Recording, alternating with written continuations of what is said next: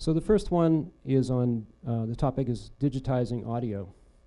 So the main reason for converting audio to the digital domain is it's very convenient for storing and transmitting audio data. And the main promise of digital audio is that we can store and retrieve the information, transmit it over large distances and through many devices with very little loss of quality. So that's the main reason. So all audio starts out as an analog waveform, typically music or speech or content of some sort. And to be converted to digital, there's a process called analog to digital conversion, or A to D converters. So A to D converters digitize analog audio by sampling the waveform. The number of bits determines the accuracy of the analog waveform or the resolution of the measurement. And then various sample rates are used depending on the signal bandwidth. The sample rate must be at least double the highest frequency within the band of interest. And the sampling clock must be precisely regular. So here in the graphic we see the representation of an analog signal, which is some sort of a waveform, and it's continuous in time. And we break it up into discrete time at these sampling instants, which are related to the sampling clock, or the sampling frequency. And then at each sampling instant, we take an estimate of the waveform signal and convert it to a number. And this series of numbers at regular sampling instants is a representation of the signal in the digital domain.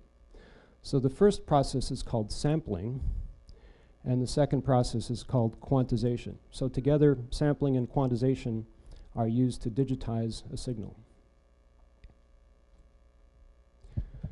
So the sample rate is an important concept. It's sometimes abbreviated as F sub S, or the number of samples per second. You can talk about it interchangeably as samples per second or hertz. So 32 kilohertz or 32,000 samples per second, that's used for broadcast, particularly in Europe. 44.1 kilohertz is a very common format that's used for music, and that was the sampling rate chosen for CDs when they first came out back in the 1980s. And then 48 kilohertz is a very important sample rate. It's often used for professional audio quality, for digital video transmission audio, and just about everything else. It's a very common format. And the reason for these two rates of 44.1 and 48K is that, remember we said the sampling frequency has to be twice the frequency of the signal of interest in the baseband. And human hearing works from about 20 hertz up to 20 kilohertz, 20,000 samples per or 20,000 hertz. So these that 20,000 hertz fits nicely into these two sample rates of 44.1 and 48 kilohertz. Now, lower rates are often used for voice-only data, such as 8 kilohertz and 16 kilohertz. And the common format for digital telephones now is 8 kilohertz. It has been for many years. And that's because a lot of the information in speech is contained within the bandwidth below about 3.5 kilohertz. So you'll notice if you talk on the telephone, the voice quality is not very good. But if you use something like Skype, voice over internet protocol, it has a higher bandwidth typically, and the audio quality is noticeably much better.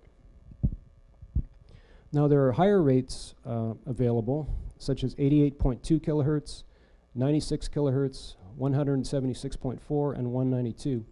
These 88.2 and 176.4 are multiples of 44.1, and 96 and 192K are multiples of 48 kilohertz.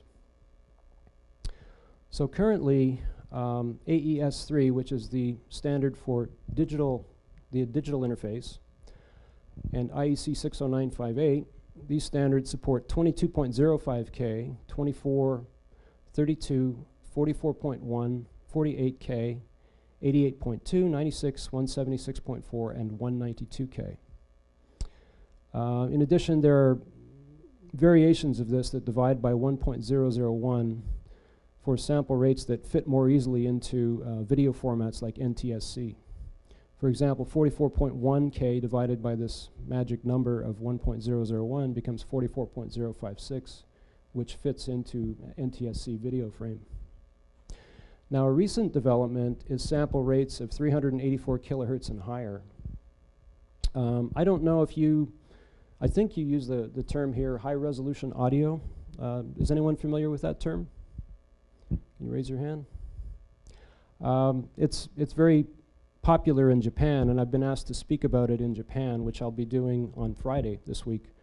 And I had never heard the term before, but apparently high resolution audio is anything that is higher than 44.1 kilohertz and greater than 24 bits. And recently there's been a lot of interest in 384 kilohertz audio, and we've just announced, I think this week, a new higher sampling rate for our digital serial interface. We can now run at sample rates up to 432 kilohertz. I'm not sure why people want to do it, but that's what they want to do, so we made it available.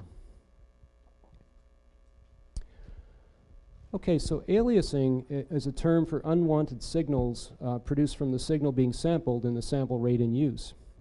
And this, sometimes you'll notice this if you see a movie of a rotating wheel and it looks like the wheel is moving backwards even though it's moving forwards. And that's a type of aliasing in imaging that is similar to to aliasing in audio. So this happens whenever the signal exceeds half the sample rate, which is called the Nyquist frequency. So you can see in this representation we have a signal that's a sine wave at low frequency, and if there was a signal present at this higher frequency, it would occur at the same sampling instances in time. So when you look at a spectrum of this, the signal shows up beyond the Nyquist frequency and it folds back. We'll be looking at this a little more during the seminar. So for analog to digital converters, early designs prevented aliasing by using very sharp analog cutoff filters. Now these analog filters, although they work, they produce serious phase errors, especially at high frequencies. And currently the technology used is oversampling. So you use a much shallower filter and you oversample by a higher rate. If you want to sample at, say, 48 kilohertz, you might sample at 192 and then digitally filter the signal down to the required bandwidth.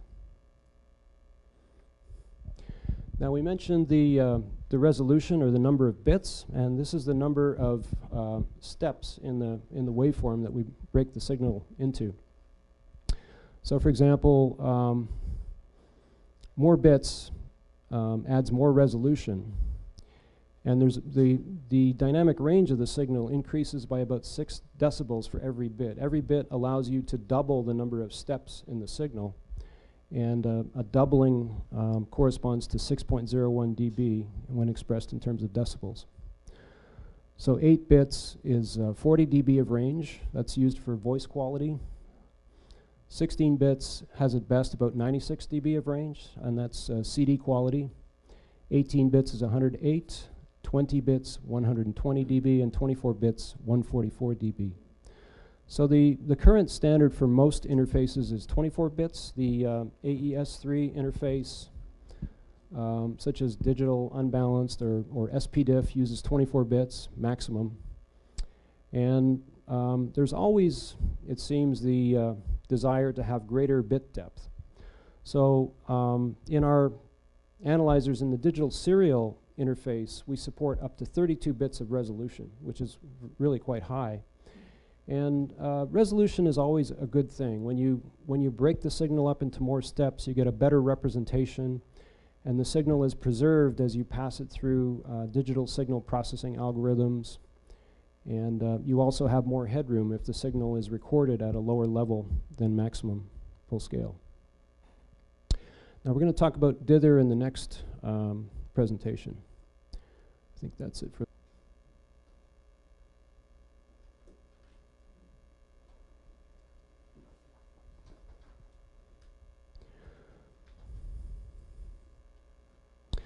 So quantization, breaking the signal up into steps, causes error. And the error is typically not noise-like. It varies with the signal, and at low levels, it's highly audible. You can hear it.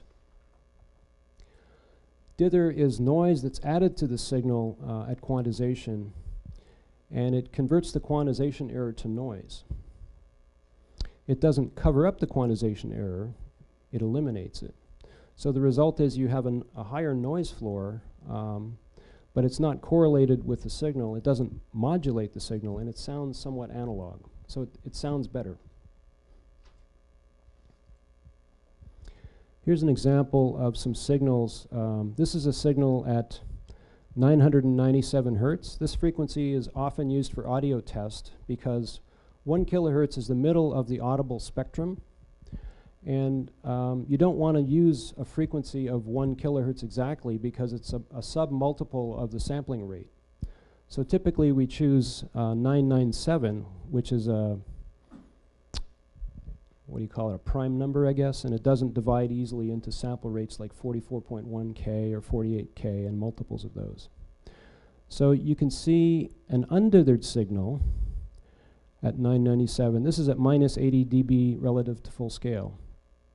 And you can see these very discrete peaks in the spectrum that are quite high. And if the signal is low like this, that's only about 30 decibels below the signal. So if you put a lot of gain into the circuit to bring that signal up, you would be able to hear these peaks quite audibly. So adding dither to the signal raises the noise floor, but it takes away the discrete peaks in the spectrum, and it's less audible. It's more pleasant sounding. So in quantization, we have the concept of resolution. So for each sample taken from the A to D converter, the amplitude is rounded to the nearest step. We only have discrete steps, and we have to break the signal into one of those steps. The width of the word, or the number of bits, sets the dynamic range and the quantization error. So the more bits you have, the less error in the signal, the more steps that you have. You take a continuous analog signal and you break it into steps, and if you have tiny, tiny little steps, you have less quantization error. The size of the steps is set by the word width, or the number of bits. So for example, in 16 bits, you have 2 to the power of 16 steps, which corresponds to 65,536, so roughly 64K steps, and each doubling increases the dynamic range by 6.02 dB. So for 16 bits, you have about 6 times 16, or 96 dB of dynamic range. So you can measure 2 signals at the same time that are 96 dB apart in level. That's the concept of dynamic range. Now the minimum possible quantization error for a perfectly linear analog to digital converter is 1/2 of a step. So in 16 bits, that's 1 over 2 to the 16, or 1 over 131,000, which is a very small number. Now when dither is added, we have quantization noise because the signal has a noise-like characteristic. It's the continuous sample by sample stream of these round-off errors. Am I going too fast, too slow? It's okay? All right. Okay, so this represents quantization error. So we see the signal here, and Q is the quantization interval. So in the middle of these lines would be where the signal is sampled. So you can see at each point, these are sampling instances, which are 1 divided by the sample rate in time, 1 over fs. And at each location, the signal has to be rounded to one of these steps. And this introduces an error here between the signal and the quantization step at each location. So as you can see, the graph below shows the error at each sampling instant. So, excuse me, so you can see the signal here, and here we have the, this would be the steps defining the signal, and here we have the error. So we have 9 samples of a small analog signal across 7 quantization steps. Steps are in the vertical direction, the samples are in this direction.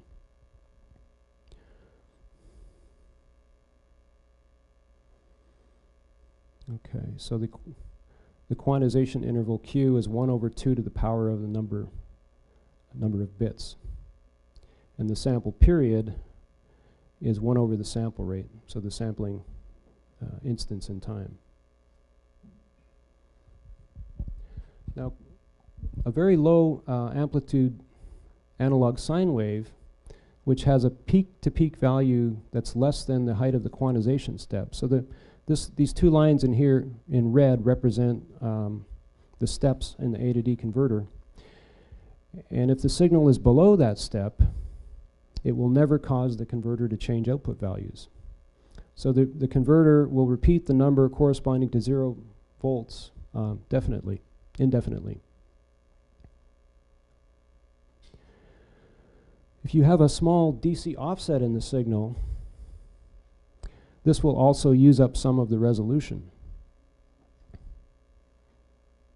So this will reduce the number of bits available for the audio signal, and it therefore decreases the resolution, and distortion is increased as a result. At the very lowest level, a signal can also be effectively half-wave rectified, but this is only true for a signal less than a quantization step, and if no dither is used. And we're going to talk about, I'm going to show an example of dither here in a minute.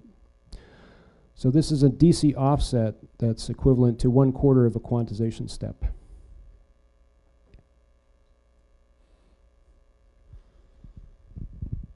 So dither is a small noise-like variation that's deliberately added to the audio signal at quantization. The dither amplitude is enough to keep the converter changing back and forth between steps, even in the absence of the signal.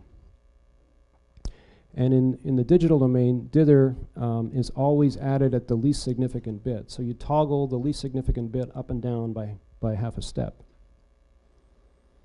In an A to D converter, the analog input noise is often enough to act as a natural dither source. Dither improves the low-level linearity of the signal. Signals smaller than a quantization step are converted along with the dither noise. You can think of this as a modulated carrier. These buried in the noise signals are audible by the selective abilities of human hearing. Our brain is able to fish that signal out of the noise. It improves low-level distortion. So without dither, quantization error for low-level signals is correlated to the signal, adding obvious distortion. Again, you can hear that, that quantization error. It also improves the low-level noise. It creates a defined noise floor, and the lowest signals fade to noise. They don't cut to silence.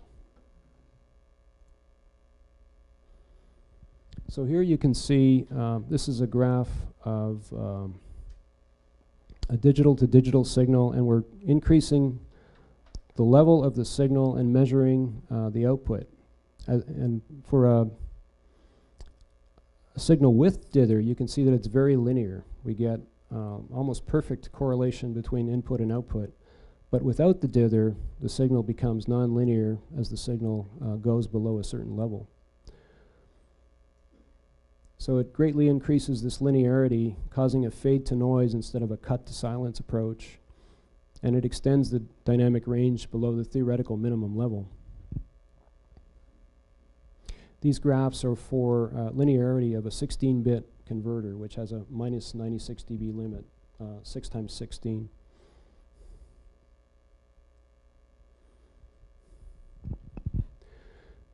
Dither causes the actual signal-to-noise ratios to be a few dB poorer than the theoretical value. So we're adding a little bit of noise, but we're improving the sound of the signal, the audibility.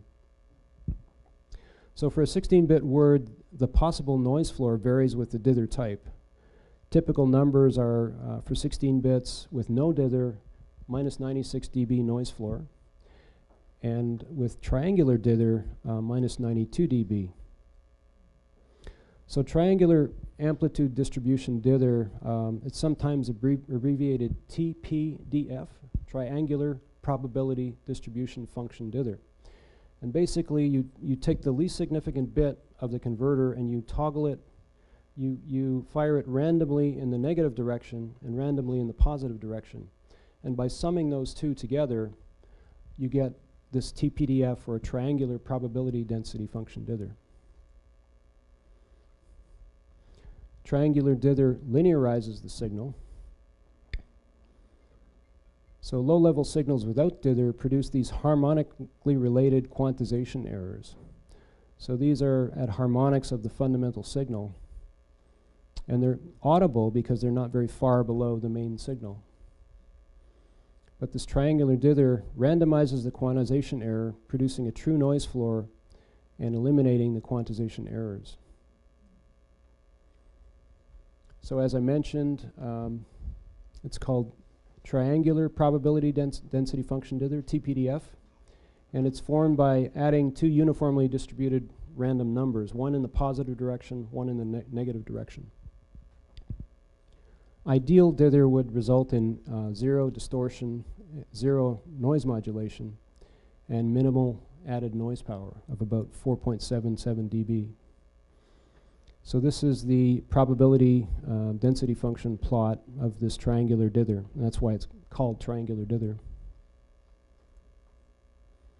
So here I have a little example that I'm going to show. And what we're going to do is play a very low-level sine wave. And you can see this is the scope display on the left and the FFT on the right. We're going to talk about FFTs next. I think probably most of you have used FFTs to some degree before, fast Fourier transforms. So I'm going to switch over to the to a live demo now. An APX 555 analyzer here.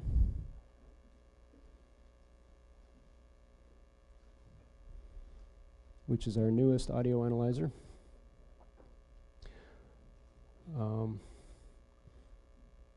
So I have a project file that I've saved called dither project.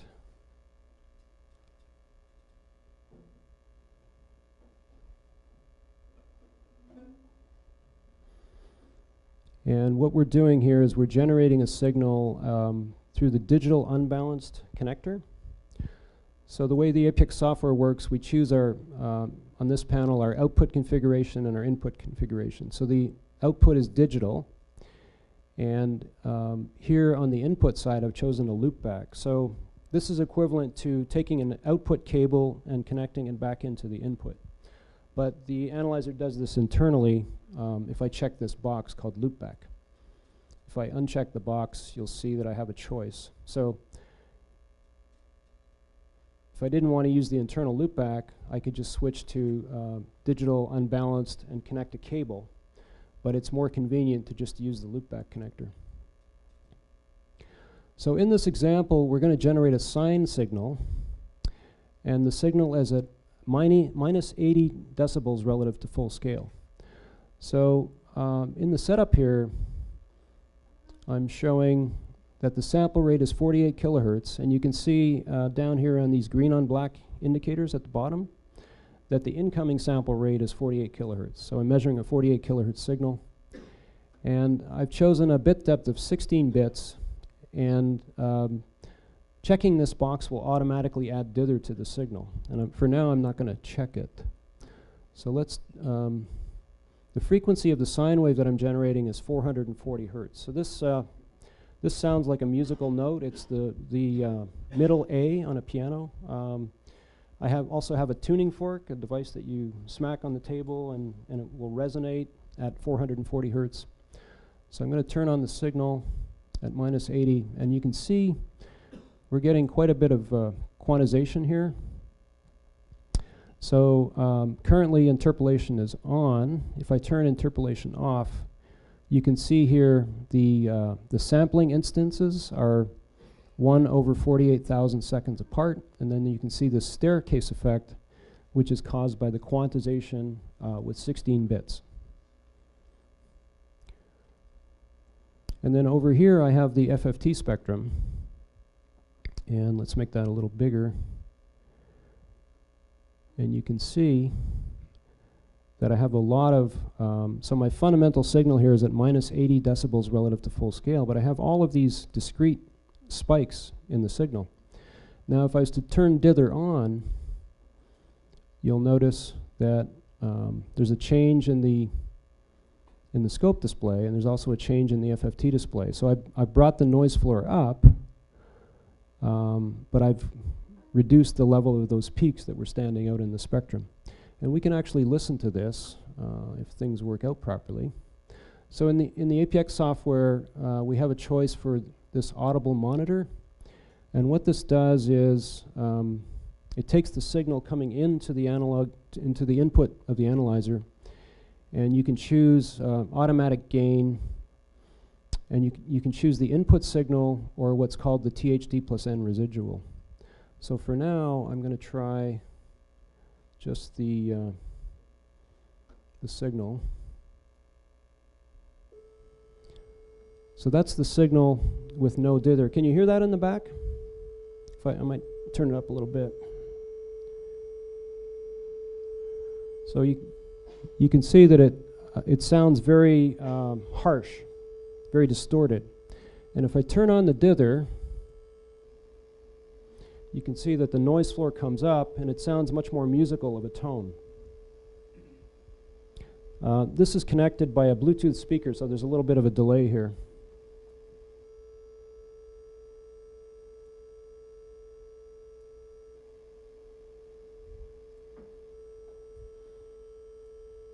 So much more pleasant and much more musical sounding. The other thing that we can do here with the audible monitor, so by default we're listening to the input signal, that's the sine wave that's coming in. If I choose THD plus N residual, it passes the signal through a very steep notch filter, takes away the fundamental, and we're just listening to what's left, called the residual. So let's try that now with no dither. So you can hear it's much more severely distorted. And if I turn the dither on, it's more of a noise-like signal. And then we'll switch back to the input signal.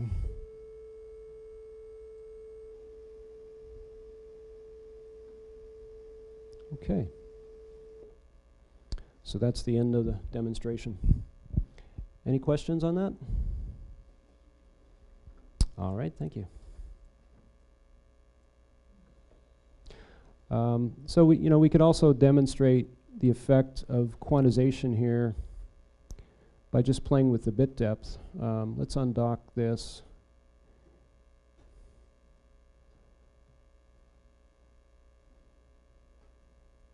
So we have the scope display on the left showing the waveform, and here if I open this panel, I can change the bit depth. So if I go to, I'm at 16 bits, you'll notice now the noise floor here is about minus 135, minus 130 dB. If I go down in bit depth, you can see the noise floor coming up. And it comes up approximately 6 dB for every bit, because each bit doubles the resolution.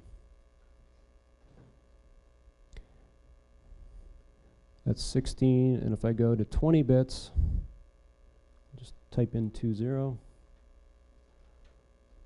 you can see the noise floor drops, and if we were to go to 24, we would drop to the level of typical professional audio, 24 bits. And if I remove the dither, you can see there's still some discrete peaks in the spectrum, but they're of course at a much lower level.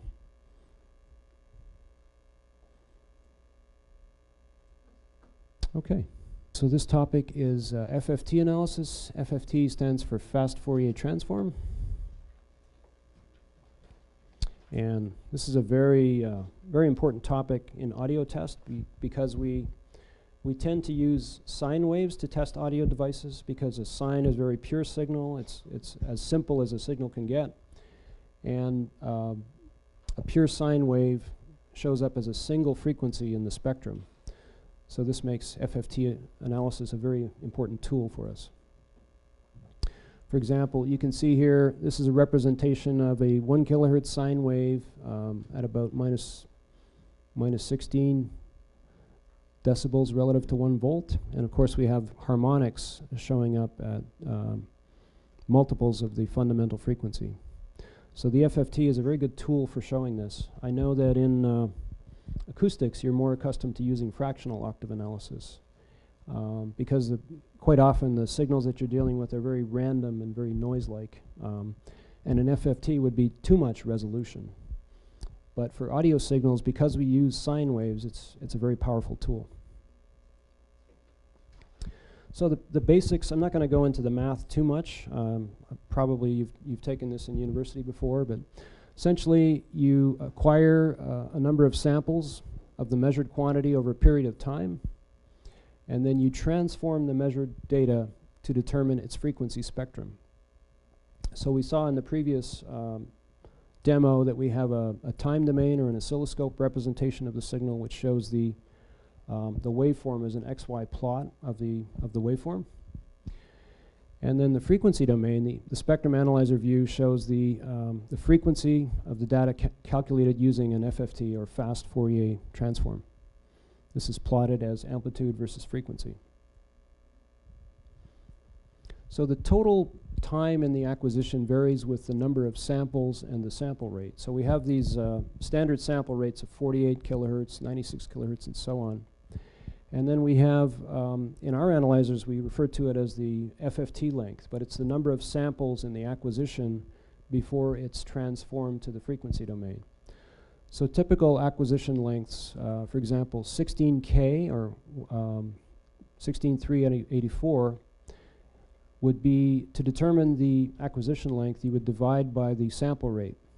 So 16K samples over 48K is about 0.341 seconds.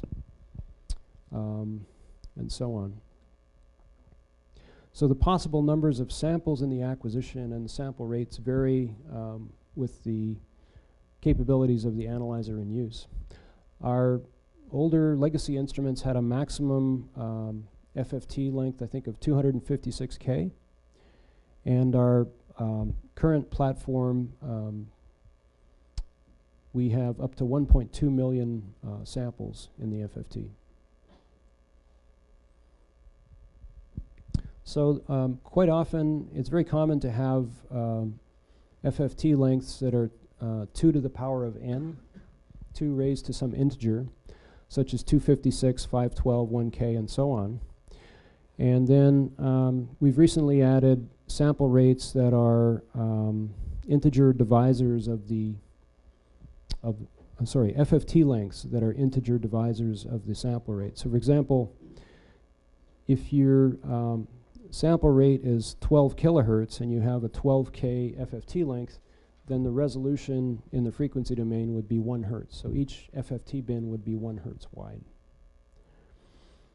And as I mentioned, in our current APX platform, this list goes all the way up to 1.2 million points.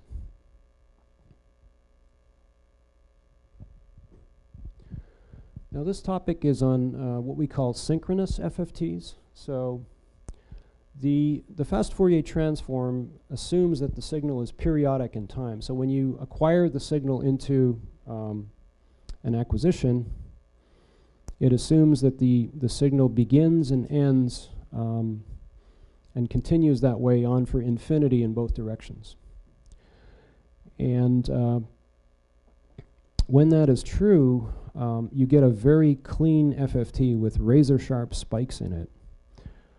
So this, in the case of sine waves, if the sine waves begin and end right in the data block, you get this this phenomenon that's called asynchronous sampling and asynchronous FFT. In other words, the signal is in sync with the acquisition length. So it has to fit exactly into the sample length, and the waves have to start at a zero crossing and end at a zero crossing. For this special case, the FFT shows only these spikes, and real data is almost never like this. So certainly in the case of acoustics, this would never happen. It does happen in certain cases in audio, and if we use a special signal like this called a multitone, we can control the acquisition by forcing it to be synchronous with the acquisition. For most signals, the acquisition length will not match the periods of the waveform exactly. So you get this phenomenon where the signal doesn't start at a zero crossing, and this would be true of real-world signals like music and noise as well. So if you try to do an FFT of this, you get a very distorted spectrum, such as these red curves on the right. You get these tent-shaped curves, and this phenomenon where it curves at a low level below the peaks is called scalloping. This would occur between tones in a multitone signal. So to overcome this problem, we use a technique called windowing, FFT windowing.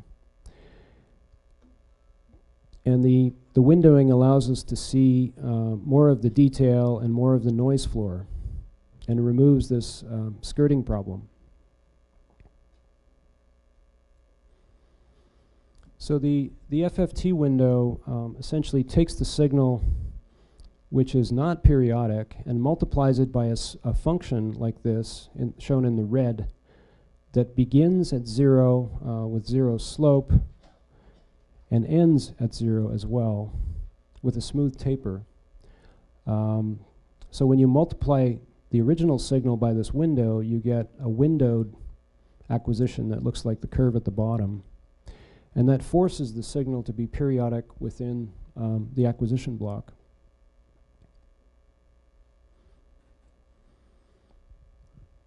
This is another example here. So you can see the blue trace is the original signal, and then we've applied this window. I believe in this case it's a window called a Han window. In our APX software, we refer to it as a Han window, named after the mathematician who came up with the window. You'll quite often hear that called a Hanning window by other analyzers. So again, the windowing tapers the signal and forces it to be periodic. And instead of this tent-shaped curve, you get a better estimate of the FFT. Now these windowing functions, they do work, but they end up spreading the energy from a single spike. So if we had a signal that was synchronous with the acquisition window, it would show up as a single spike, but when you apply this window, it spreads the energy into adjacent bins. So you have to be aware of that when you use the windows, and you have to choose windows appropriately. These different windows the different window functions have different characteristics that can be traded off. So these are some samples of windows that are available in our APX software, and you can see they have different levels of side lobes. For example, this window shown in red has much higher side lobes than this one here.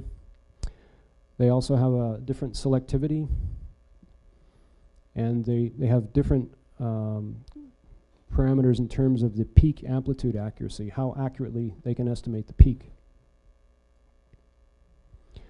So these are some of the parameters used to state the window performance.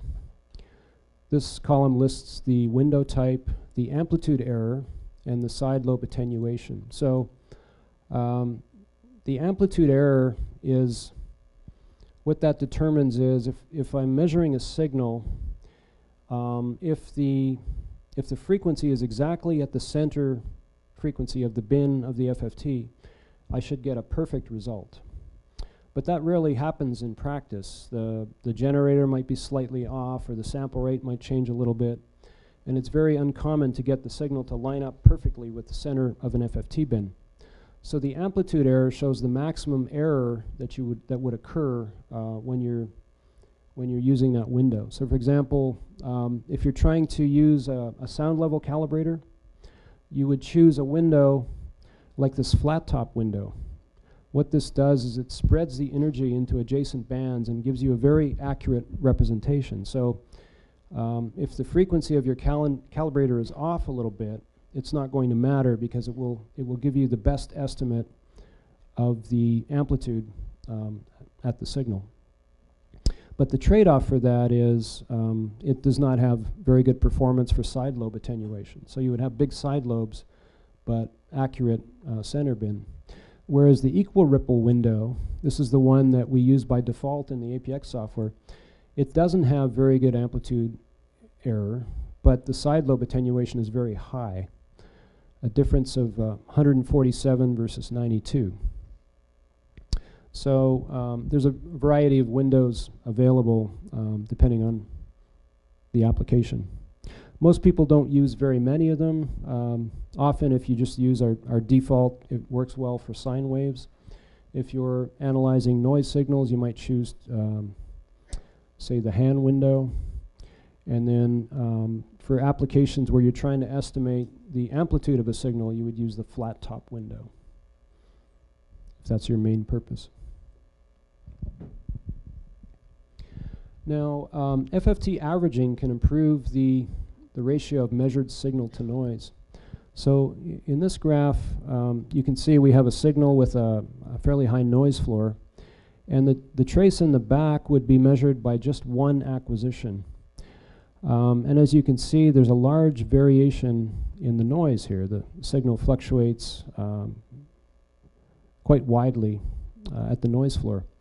And the solid colored trace is an average of the spectrum. So what we've done is taken multiple FFTs and averaged them together.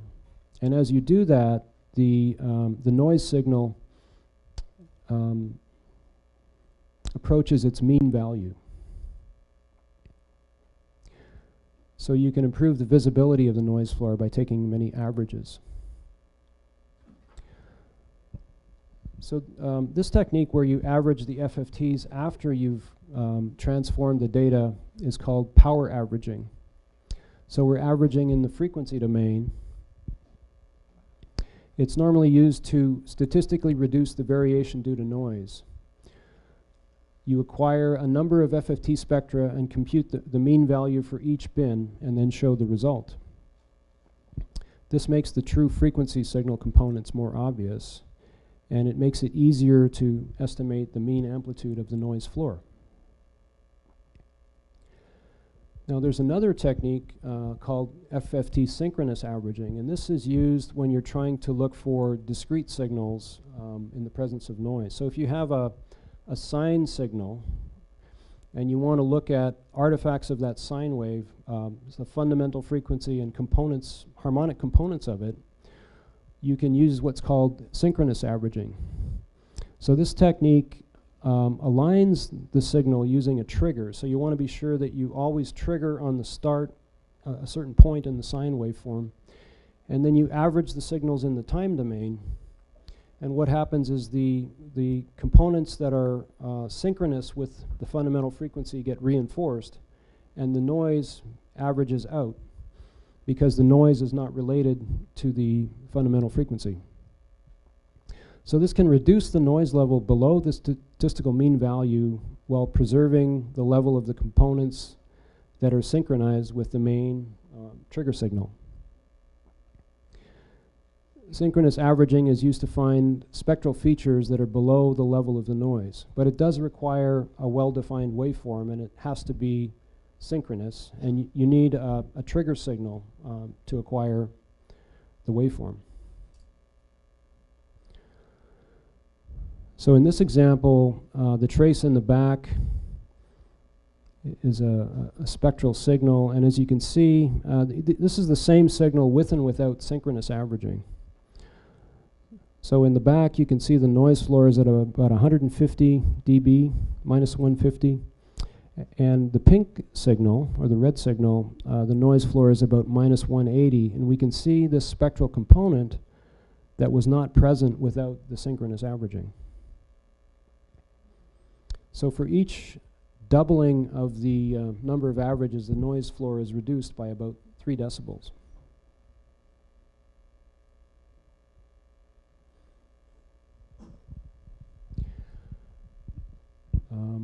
I think I'd like to demonstrate that those 2 different averaging types, if I may. So let's look at the APX software. And what we'll do here is turn off the generator, and let's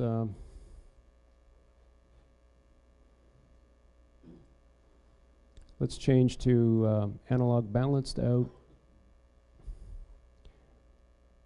Also choose a loop back, and I'll change this to let's say 2 volts RMS. And let's make this 1 kilohertz signal. Actually, let's choose that 997. So the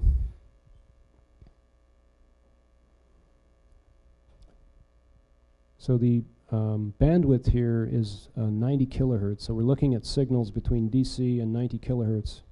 And at this bandwidth, the sample rate, we have analog to digital converters built into the analyzer. At this bandwidth, the sample rate is 192K. So I'm choosing 997 because it's not a sub-multiple of 192 kilohertz.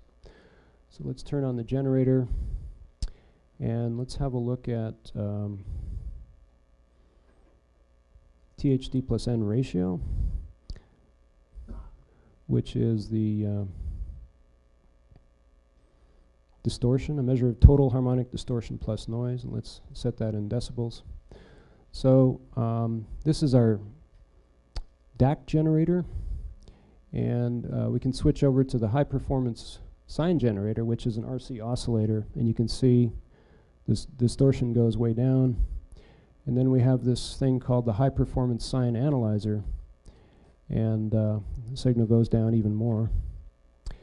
The distortion goes down even more. So let's go back to the DAC generator, and let's have a look at those 2 types of averaging. So let me minimize this panel, and let's go to the FFT measurement. So this is similar to the live meters, but it's going to acquire signals and just keep them on the screen. So we'll try just 1 average at 16K, and we get a signal. So if I was, you can see that the noise floor here, I'll switch the units to decibels relative to 1 volt. You can see the noise floor here is quite scattered looking, and if I choose a number of averages, let's say 10, actually I'm going to just switch to 1 channel so that there's less data on the screen, and I'll just repeat that with one average. So here we have 1 average, or which would in fact is no averaging. Now if I check append here and turn on, say, I don't know, 8, and do a power average, you can see the second signal, the noise floor is being averaged to its mean value versus the first one where there's no averaging going on. So it's a much better representation of the mean value of the noise floor. And then if I wanted to try the synchronous averaging, what I need to do is I need a trigger. So I can trigger on the generator, and what this means is the first sample acquired will be synchronized with the start of the generator. So let's try 1 signal again, sorry, one average, which is no averaging. And Now if I choose, say, 2 averages, it's pretty hard to see. Let's go to, oh, sorry, my mistake. I meant to change this to synchronous averaging. So let me, I'm going to clear data, measure 2, and I'll turn this to synchronous averaging. So now what it's going to do is average the signal in the time domain, and then parts of the signal that are synchronous with the sine wave will get reinforced, but noise signals that are riding on top of the sine wave, sometimes they're positive and sometimes they're negative, so they'll tend to cancel out. So let's look at 2 averages with synchronous averaging. And you can see the noise floor is slightly lower. If I zoom in here, it'll be a little easier to see. Let's go to 4 averages. And if I go to, let's try 16.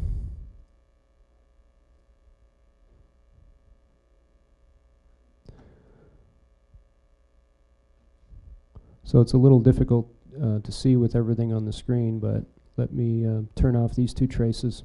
So as you can see, that was 1 average with synchronous averaging, and then 16 averages with synchronous averaging. So for each doubling of the number of averages, it brings the noise floor down. So this is a good technique if you have discrete components that are buried in noise. For example, some of the digital to analog converters available today have a very low noise floor. Even the 555 with its excellent performance, can be taxed by some of these devices. So this is a technique where you can look for distortion components that are below the noise floor. But it's not a good technique for estimating the noise floor. Just need to make that clear. Okay. Thank you for the question. So the question was, could we talk a little bit about signal to noise ratio and the FFT noise floor, what it looks like in the noise floor? Sure. So let's do that. So at, where's my generator panel here? So we're at 2 volts RMS, 0 volts DC. So one of the things we can do, a good way to look at this is to, we want to know the level of the noise relative to the level of the signal, right? So our generator is set at 2 volts RMS, and there's a tool we have called references. So we have these references called dBRA, dBRB, which are just convenient references you can use. And one of the things, so that the generator's on right now, if I look at RMS level, let me add a meter here for RMS level. It's at 2 volts RMS. So if I set this reference, so this shows the measured level and the frequency, and if I set A to the current value, it's going to set what's called the dBRA reference. And now I can look at the signal in terms of units of dBRA. So that doesn't look quite right.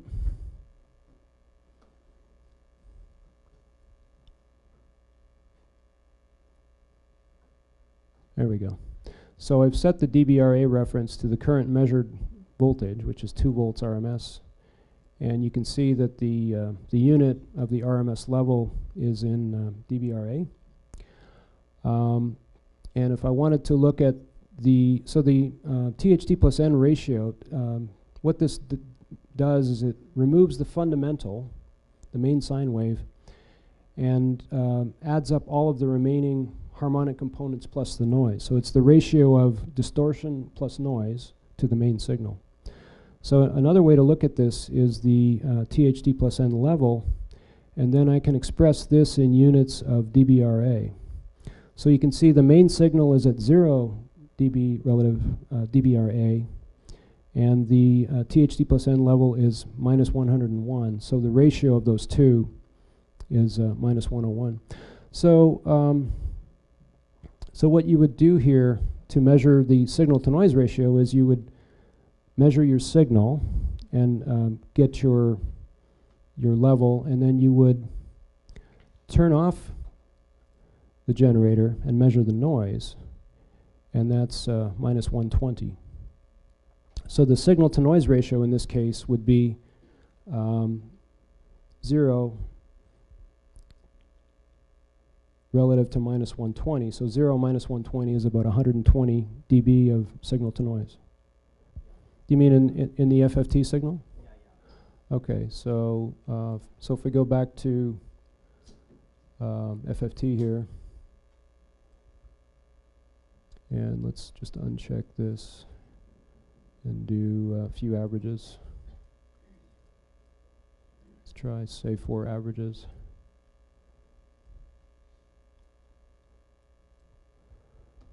So, so you're saying if you express the spectrum in dBRA like this, doesn't look, there we go. That was interesting. So the main signal is at 0 dBRA, and you're wanting to know how does this relate to the signal to noise ratio? Yeah, in this graph. So I think the question is, when I measure the FFT, I see the signal at 0 dBRA here, and the noise floor appears to be at minus 155. Why doesn't that agree with the measured signal to noise ratio? Is that your question? Yeah. Yeah, that's a very good question. So it turns out that if you there are many thousands of points in the FFT spectrum, right? And if you were to add them all up correctly, the sum of all of that, all of the values excluding the fundamental would add up to the proper noise floor. What happens is, I can show you how this works. So let's do maybe, let's try 8, I'll just try something greater, like 8 averages. So if I do 8 averages, it looks like my noise floor is close to minus 160, right? Let me, what happens is if I go to some higher resolution, like 64K, and repeat the measurement, oh, I turned off my trace, that's why it's not visible, so I have to turn it back on. So you'll notice that the noise floor appears to be lower in the red trace than it does in the blue trace, right? By the same token, if I go down to something like 4K,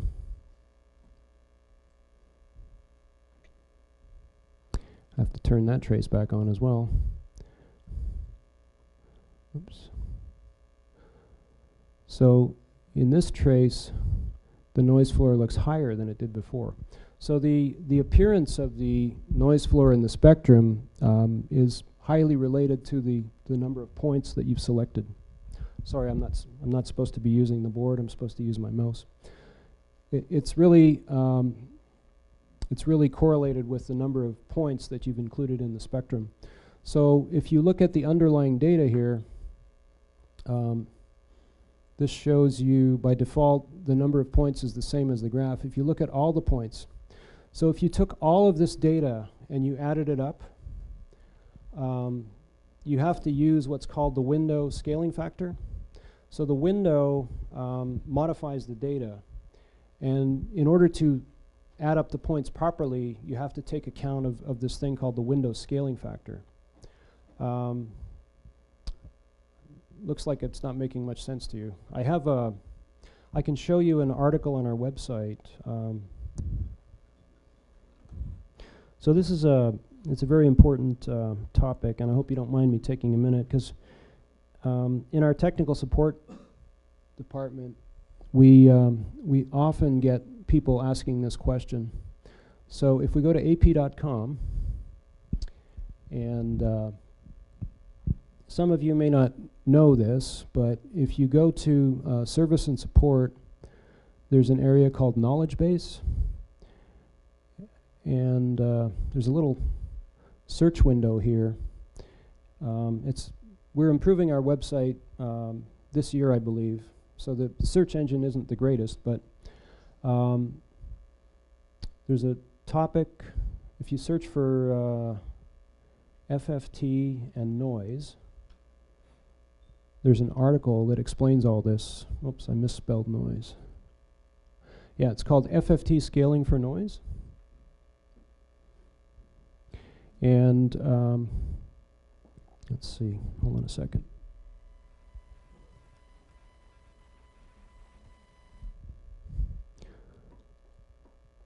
So this is an article that tells you just exactly what we're talking about. So this is a signal measured at 2 different FFT resolutions, and you can see that apparently they have a different noise floor. This explains how that happens, and these window scaling factors. So there's a formula in here. If you want to estimate the noise in a spectrum, you have to take the sum of the bin values squared divided by this thing called the noise power bandwidth. And that's just a constant that depends on the type of window that you've used. So if you use this formula, you'll get exactly the same result in the signal to noise ratio calculation. Does that make sense? I think if you read the article, it'll be clear, yeah. But yeah, I get that question a lot, so that's how it works. Okay, thank you for the question.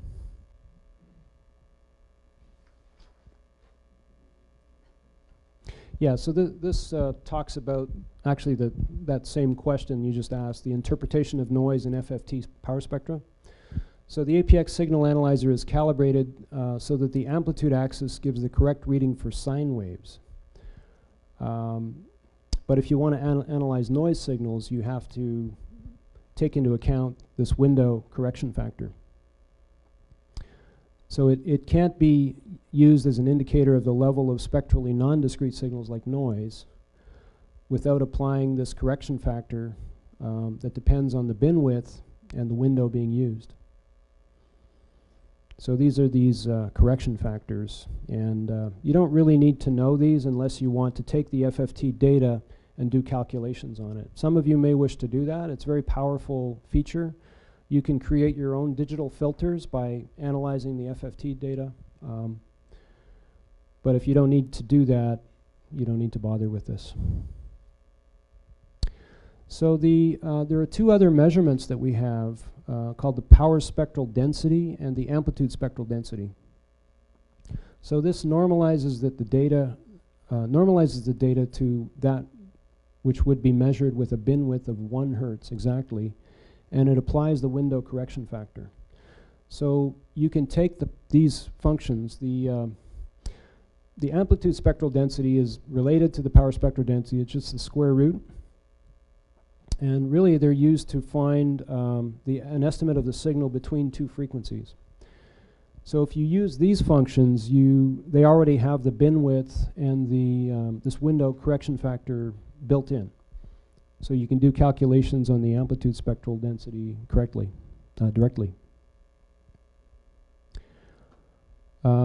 This amplitude spectral density is typically used for comparison of operational amplifiers where they use units of volts per square root of hertz, which seems kind of confusing, but that's the way it is.